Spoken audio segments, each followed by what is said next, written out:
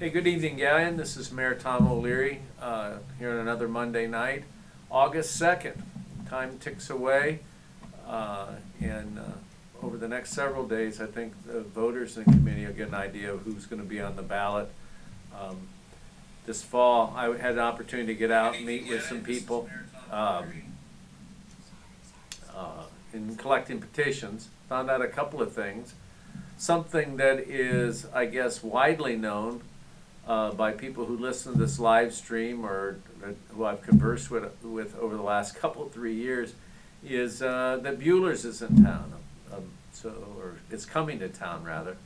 So we've had some follow-up communication. They're talking about having a coming soon sign, and as I had mentioned one other time on these Monday nights, what I expect them to do are some hiring fairs.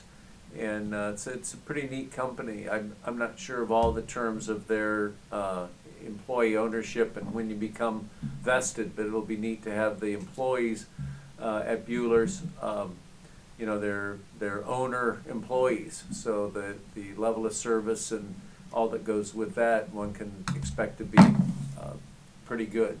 The other thing that being out and around in Galleon over the last, today rather, is street paving has started, and so there's a list, a map of all the streets. What we're basically going to do, and the company started milling what I would call in the northeast corner of Carmel, in that area. I saw a milling machine on Liberty near Sherman.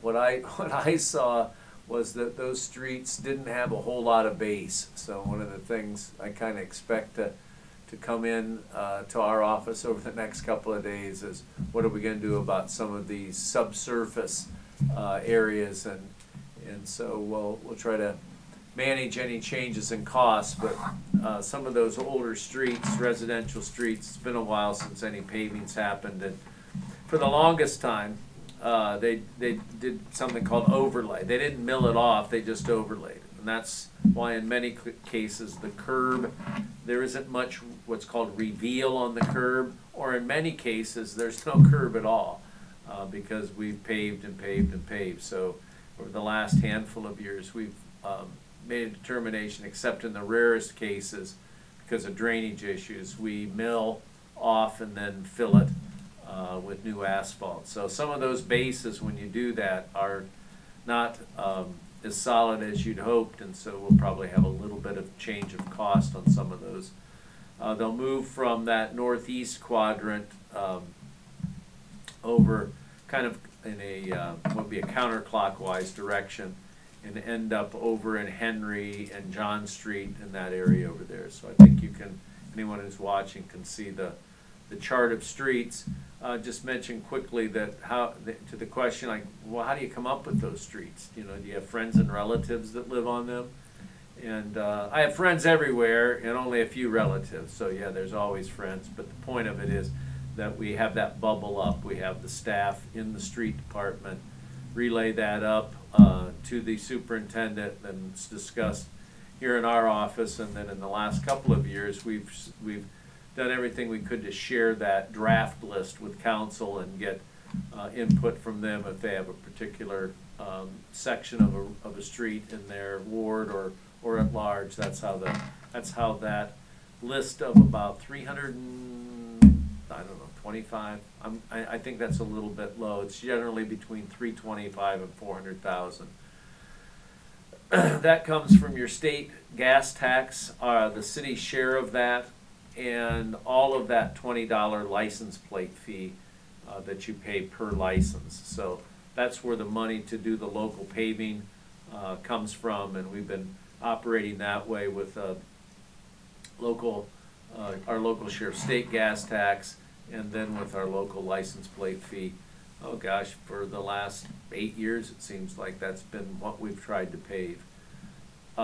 So anyways, that's a big project that is initiating this week. We think it's a couple of weeks. While I stay on roadway topics, the 598 project, we are setting up a date with ODOT and the contractor, and sort of a construction meeting with the public, give you all an idea of what the timing of which phases, basically what will get done this year, and then a preview of what one can expect as we totally reconstruct and widen everything from Carter Drive or Arby's north out to just north of the Brant Road 598 intersection. Big project. It's going to be an all hands on deck, and it's one that I feel comfortable about having managing this kind of project because of doing a lot of these kinds of urban widenings and intersection projects. Now it seems like many years ago, but in the years I was at ODOT. So I'm looking forward to the project. It'll be this year and then stretch over into next year. And people who use that north corridor, we fully expect that there'll be some detouring going on, and so spilling off to the east will be more traffic likely on Market, which has now been paved for the most part, and then Fairview going north-south to kind of avoid that commercial corridor that's going to be the work zone. So those things are going on in the roadway area. The other thing I'll mention, see if we have any questions, is with the recovery plan. What is it? American Recovery Plan Act. While we got a certain amount of money as a, if you will, a set aside for Galleon, just a shade over $1 million, about 1.1 million. It'll come in two allocations, if you will. I'm going to resist using the word tranche for as long as I can, but that's literally what it said in the letter. You'll get two tranches, so I'll try to get with the new bureaucratic language. In any event, we'll get 1.1 million. Expected right along that there was a holdback from the state, or that the state would want to allocate some of those funds by their own means and methods. And so, yes, indeed, there is a multi, I believe it's $150 million that is of these rescue funds that has been allocated to the Department of Development, and they're going to work in conjunction with the Ohio EPA to provide some pretty significant grant awards in the neighborhood of a maximum of $5 million for the kinds of things, coincidentally, that we've been talking about the last month or two. Replacement of existing water lines and sewer lines, major renovations or improvement to water treatment, wastewater treatment plants. So we're going to coordinate those efforts that we've been talking about with this new, it's not new, but the information about how you apply for it is new, and move as quickly through the planning process. And there's money for planning. I'm not sure I'm wild about taking time on that rather than having our own engineering done, but that's a detail. But certainly significant money for a range of wastewater and water treatment projects. So anyways, that's new on the horizon. As I said a minute ago, it really coincides nicely with the specific problems we've been having here with our water system at the water plant, the need to modernize that, and then certainly some of the issues we've had with our collection, our sewage collection system, and the pretty apparent knowledge that we're going to have some of these common sewers, the first of which we dealt with over the last few weeks, but I think there'll be a series of those, and my plan would be to recommend council really focus on getting some of these shared private sewers cleaned up and replaced with public sewers, and have the future maintenance be not in a gray area, but clearly the city's responsibility when it's a new public sewer. So, I mean, those are some of the things that are going on. We're like everyone else, chugging along, trying to deliver various freeze projects. The supply chain, such as it is on building materials, I think everywhere you turn you hear discussion about that, or at least everywhere I turn I hear discussion about that.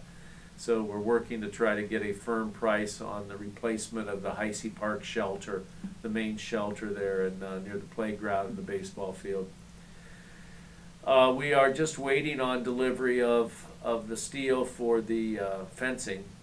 So as I talked about last week, dog parks are well on their way. We're looking at some basic rules of operation that we're going to have council change, or either have a new ordinance or change any existing ordinance that we have that would regulate or try to control the dogs. And in particular, one of the things is making sure that kids unaccompanied by adults, that's just not going to happen. That it's a dog park. The rest of the parks in town are people parks. The dogs are in there, and so our goal would be to produce a small list of rules, easy to follow, easy to enforce, but there to make sure that people's safety is kind of foremost. Matt's going to be ordering one of those doggy bag dispensers, so if you don't have them, when you show up there, you'll use them. And again, for the first season, this fall and probably early into next year, we'll have human public facilities probably in I think we put up porta pots, and then they sort of grow, they reproduce into these nice little permanent restrooms. So that's kind of what we'll have, is a year of porta pots, and then next year, the year after that, we should have a simple, it might even be it might be our first dive into a unisex public restroom out there, because I don't think the volume of people wanting to use it will be that great, but you know how it is when you got to go. So I would think that those features, a water fountain, we're probably going to keep water on the responsibility of the owners. So if you want to bring water for your dog, that's going to be on you. And we'll see how much of a demand there is for a trough, a drinking trough, but that won't be part of the original setup. So those are two freeze projects. I'll rattle on one more minute about freeze projects. We have bid openings on the netting at Pico. There was a question the other night at council. I'm not sure if we got a picture out to the council members, but I'm really happy with it. We shopped and talked to a lot of people, and we found something that we think will work to not block all the sunshine, but make the place a lot safer. And so that'll be bid out. I think I said this a week ago. I wouldn't be surprised if the project was begun in 21 and finished next spring in terms of stringing the netting and getting ready for the softball and youth baseball that go on out at Pico too. Gee, it seems like that's it on freeze projects. I can't think anymore. One maybe will come to me. Any questions? I just had one request from Samantha. Sure. Going back to the 598 widening. Right. She said, no construction during the school year, please. It is congested enough. Yeah, that's a good suggestion that I doubt if we can totally comply with. But I'll find out. And Samantha, you and others should attend. I think we'll probably have it so we'll have it virtual so you can stay home and watch the public meeting. But for many years now, I really believe in the value of those public meetings when it comes to highway projects. We've been living it for several years up here, trying to make this dream of a widened 598 one of those, oh, that'll never happen kind of challenges. We've been trying to make it happen, and so we've been involved in almost a daily basis. Recognize everyone else doesn't think about it at all, except maybe when they see the berm and wish somebody would get that fixed or something. People or complaining about how congested it is. People tend to just, in a matter of weeks before a project starts, it dawns on them that, oh crap, that's gonna have an impact on my daily commute, or on any time I go to Bucyrus or Ontario or whatever the case may be.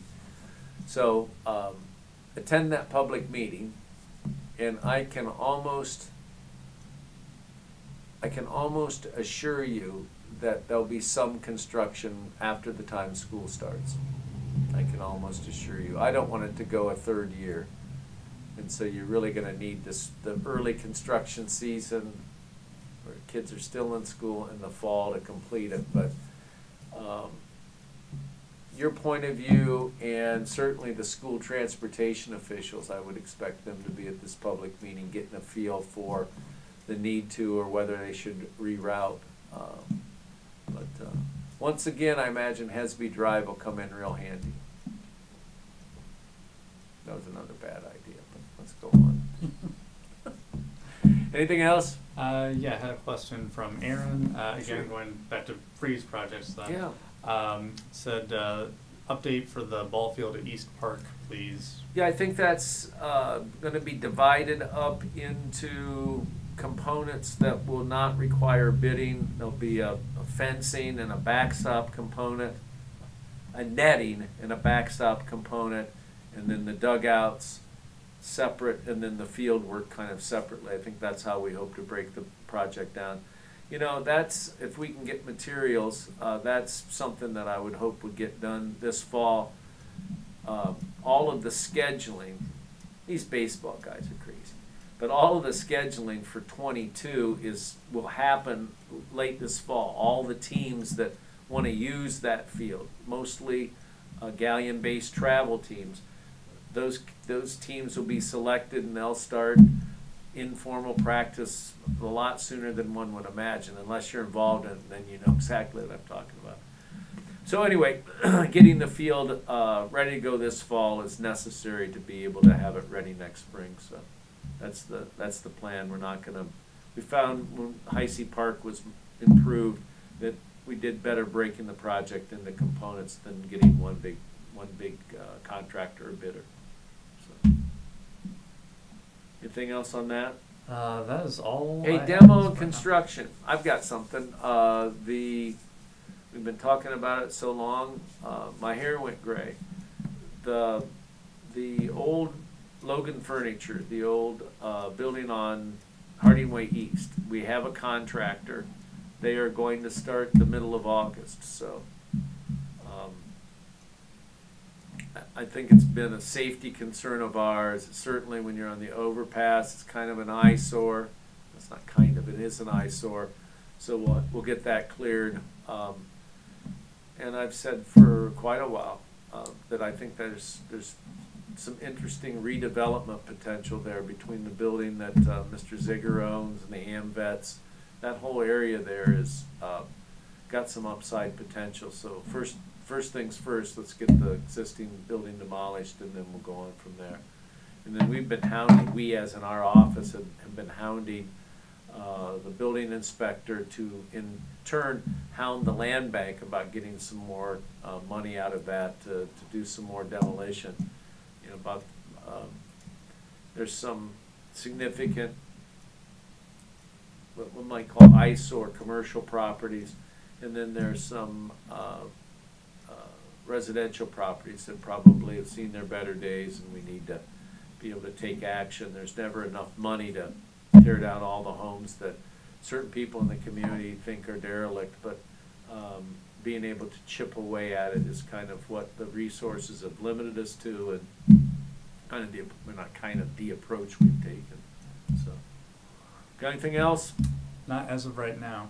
Okay, I think I don't have a whole lot else. I think I'm drive by the old Pico property. It gets more and more ready for a new spec building to be put in there. So we're still waiting to hear if we've been able to secure any additional state funding for the turn lane that is proposed, the left-hand northbound turn lane on Brant Road that would allow traffic from the industries that are there and what I think will be future industry that will go in at that corner.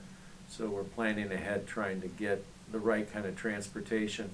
Our pitch to the state when we made the request for the funds was, and they agreed with this, I'm certain. I don't know if we'll get funded or not.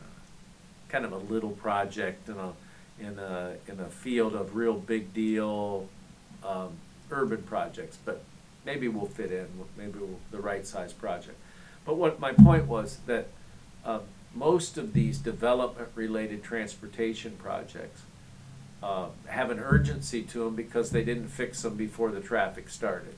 And so our pitch was, let's get that turn lane in before the new industry is located, while only part of the warehousing is generating traffic and while other development is getting ready to happen, rather than have a traffic problem with trucks backing up and all kinds of moaning and groaning and complaining about how they improve 598, but Red Road's a nightmare now. So we're trying to stay ahead of that, get that extra turn lane in there before we have the congestion, kind of the good news about getting new industry into town. So anyways, I know there's a pent-up desire to, Mayor, you need to get new industry. Well, you have to fully set the table, and I think we're getting real close in 598.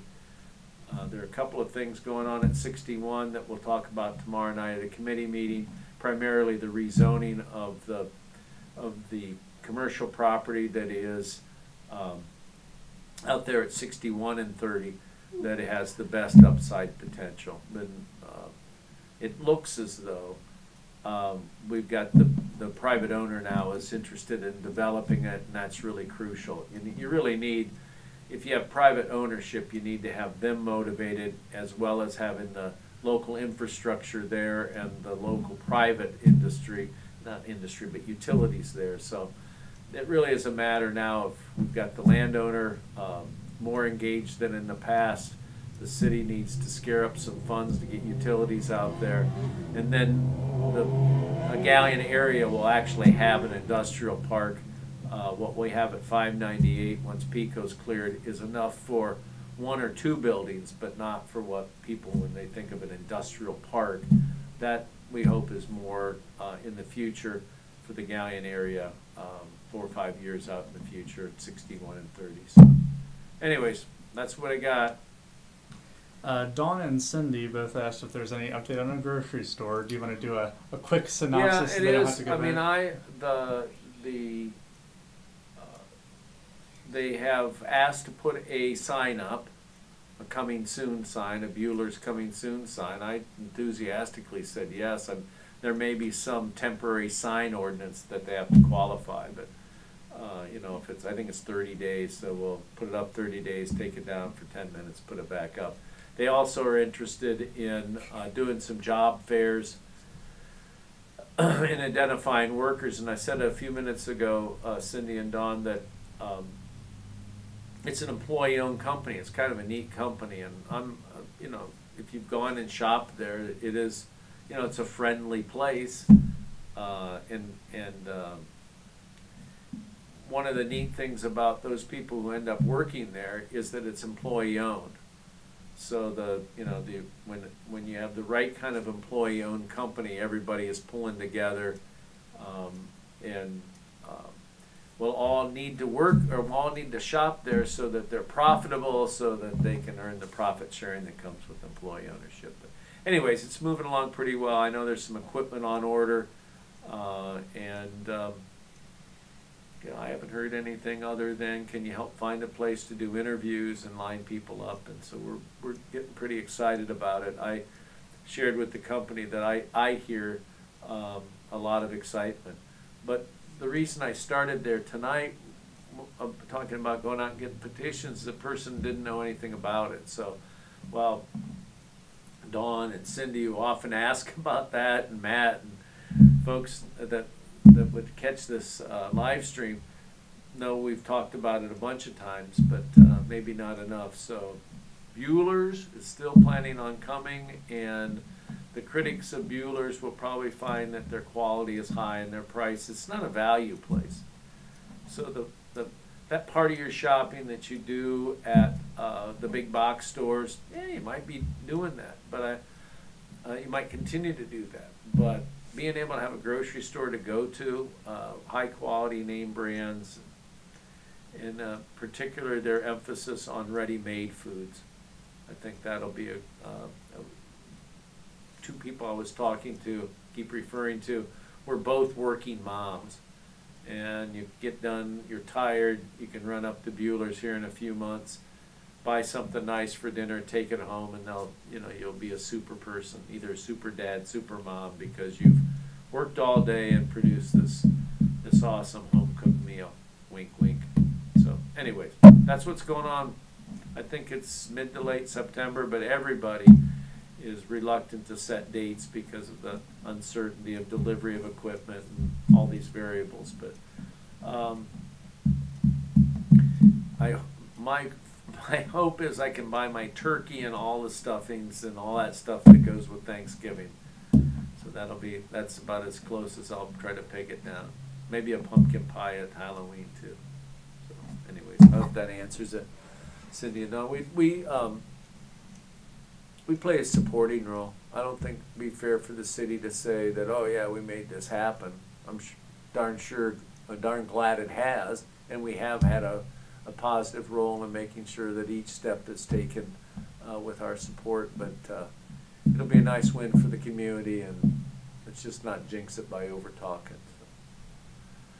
All right, what else you got? Anything? That was it. Okay, I've got not a whole lot. We're moving along. It's a funny time of the year where you can begin to see some adjustments that'll have to be made in this year's budget. Some things that were misestimated, or some things that are running ahead of schedule for one reason or another. But it's also really the time when you start to look at expenditures in 22, costs in 22. So it's the budgeting process that you'll see at City Council in November and December really is beginning to start now. It'll start in earnest after Labor Day, and we have some work to do in the water fund, maybe in the sewer fund, but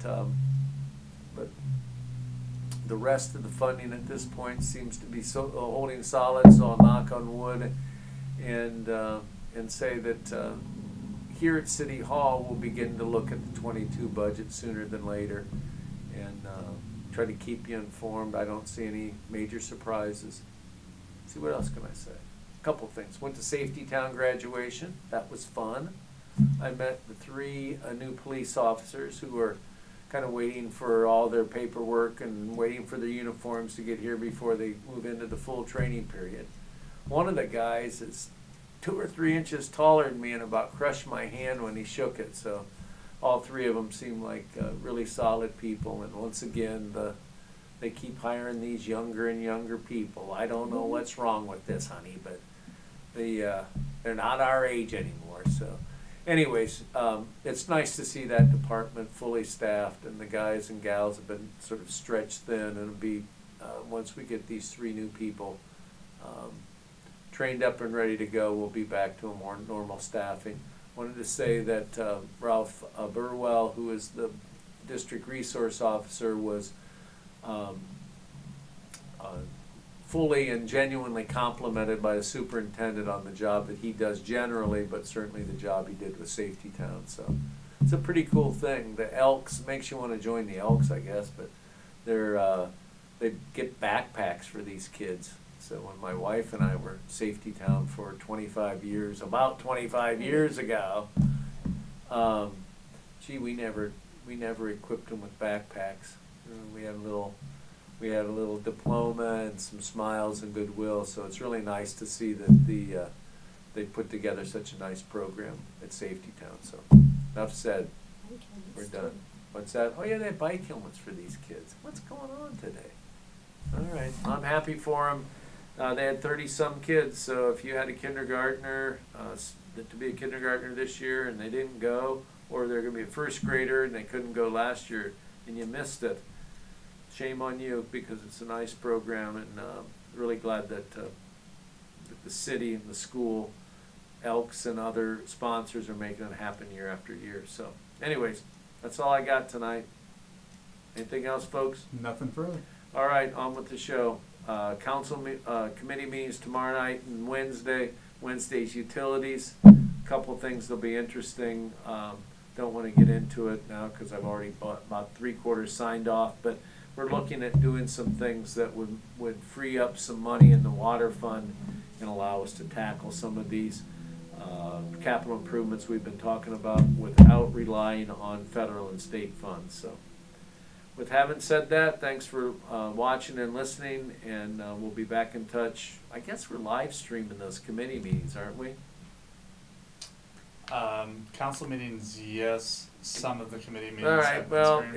if you hear my exciting droning voice tomorrow, the next night, we'll be working up here at City Hall. Of course, the meetings are all open to public, so it's laws and ordinances tomorrow with some zoning stuff. Actually, it's about 4 things on that agenda, and then 2 or 3 things on Wednesday for utilities. So, with that, thanks and good night.